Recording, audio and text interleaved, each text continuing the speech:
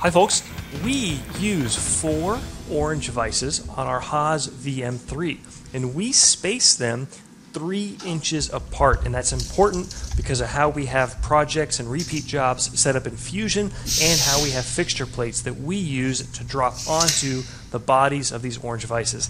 Let's make a couple of tramming bars that'll make it easy for us to tear off and put back on, set up and dial in these Orange Vises.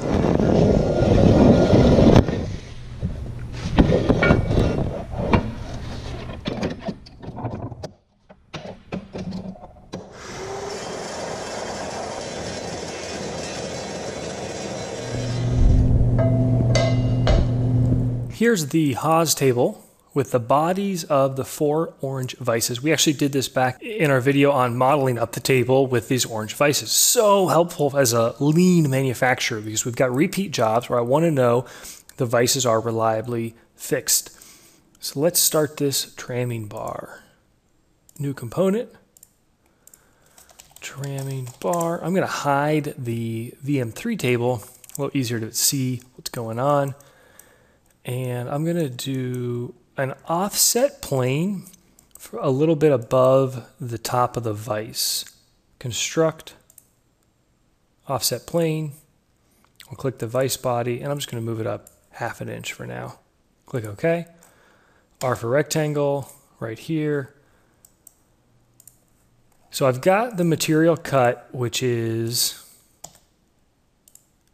35.625. That's what we're going to trim it down to, and it's 2 inch.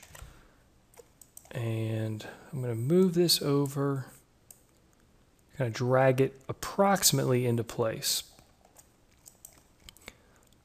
Sketch point, put a point right there in the midpoint, and I'm going to hit P for project, and I'm going to project that point onto our current sketch. So what that's going to let me do is horizontal, vertical, this point to this point, and I'll also dimension that for now we'll just say 2 inches. I'll do the same over here. P for project, I'll click that, D for dimension, here to here. How about that, 2 inches? Does that really ever work that well? That's shocking. That's phenomenal. Okay, E for extrude. Click on this once, including these two for now, and we'll say 0.37 or 0.75. That's our bar. Now we need to project all those points up that are the holes of the vise itself. So we could actually have done that, kept doing that right back on our first sketch. So down at the bottom of your screen, I'll right-click, edit sketch, and I'll just go ahead and hit P for project, and I'll click each one of those. Where we got to be careful is they're not going to be the same dimension or diameter. So, darn it, P for project. And I'll edit the extrusion. It'll actually be easier just to hit the X and re-click this, and that brings through those points. So we'll have this bar with each one of those points, and then we're going to go ahead. I like these diamond style press fit locating pins. So you press in the shank, and then this isn't a full circle. Instead, it's got radius points. They're much easier to take in and out, in my experience, and which should be plenty good for what we're doing here. Insert McMaster-Carr component. God bless you, Fusion. Click on the CAD product detail. Scroll down. Their browser stinks. That's one reason why I search for it in Chrome. Step file is my preferred. Hit save. I don't care where it comes in. I think if I move it over here, click OK. Yeah, it's going to move it anyways. J for joint, continue. I'm going to hide my vices real quick so it's easier to see this. So I'm going to join. Watch this. Hover your mouse right over that line. Hold the control key and click that center coin. If you can't see it, I'll pan a little right there. I'm going to join that into... Hold down your control key while I'm on the circumference and click that joint. It'll be upside down here because it came imported upside down, so I'll click flip and boom. Cam them up. New setup. Ooh, perfect. Stock fixed size box. We'll say they're 36.1 125, I'd rather cut air, and 0.75, click OK. Right click, create from template, VM3 2.5D aluminum. I get a lot more than I need, but that's easier to delete. T12 is a 1/2 inch tool, so we're going to use that to clean up the ends. I'm selecting a partial segment. See how there it goes a full rectangle? Hold down the Alt key, and it lets me select just the edge. God bless you. I'll do roughing passes. I don't really care. I'm not in a rush here. We'll just say 4 at 50 thou. Click OK. Chamfer it. Sure, I'll chamfer that edge we just made. TSC drill, I am going to poke through those with a 346 drill, which is the Sandvik through spindle coolant thing's amazing. Aluminum, click once, click OK. And let's see here, I can get into that hole with a 3/8 inch end mill. We're not going to tap it. So let's do 2D bore. Oh, I've got to change the CAD there, or we're going to get into trouble real quick. Tool 17.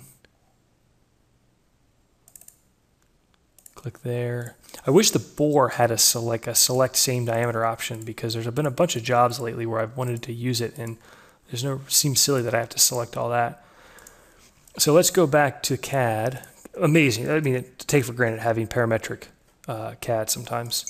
So I'm going to just change these to be break link maybe.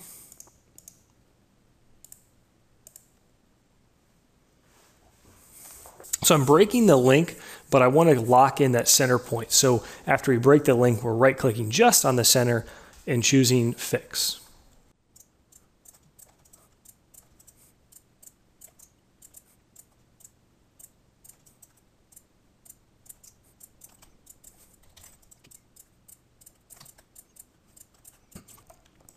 Change those all to actually 4365.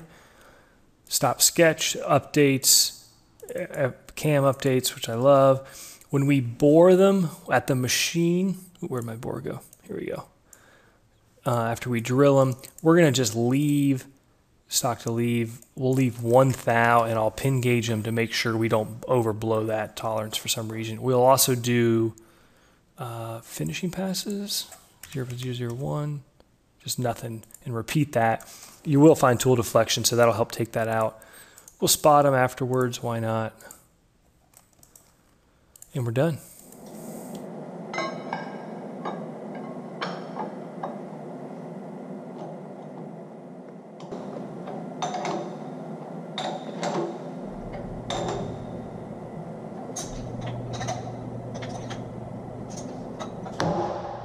Okay, so just throwing a Mitsutoi thousandths indicator on to sweep in both the Z. I want to make sure this bar is pretty flat across our 4 vices, and also, equally importantly, I want to make sure it's good in Y.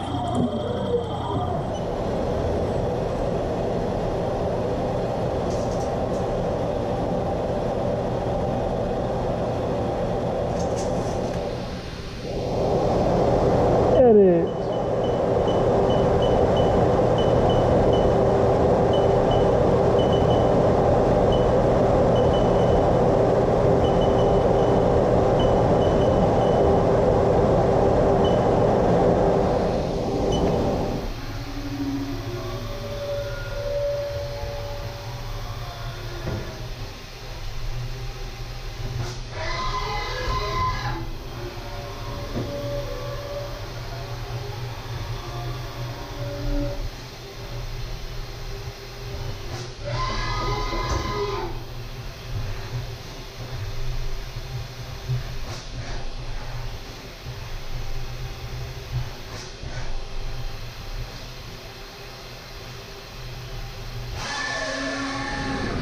List program, net share,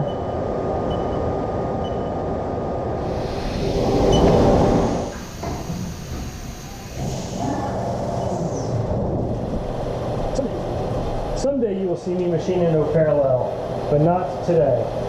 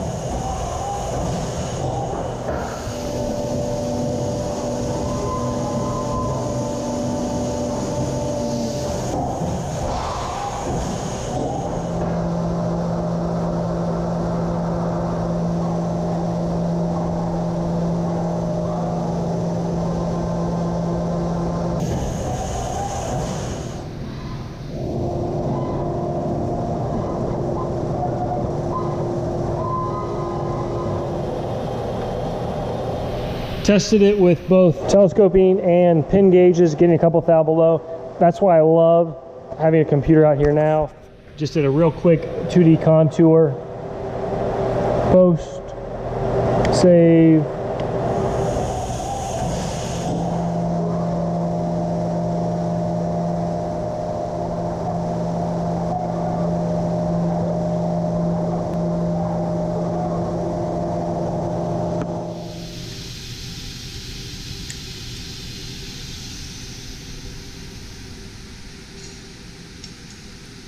Started using the arbor press and it was just too hard, Jared was mentioning. So you can use a vise as a press. We put a block of steel in there just to make sure we weren't pushing on directly onto our jaws, but it worked quite well. And if you're concerned, you can use a torque wrench to make sure you're not putting too much pressure on them. And they worked great. They fit in, which is not really surprising. But most importantly, it lets us keep these equidistant apart, and then we tram in one. And we checked them all, and I think Jared said they were all well within a thou or two. And so just doing some tweaking and checking on each one, but huge time saver, folks. Hope you enjoyed. Take care. See you soon.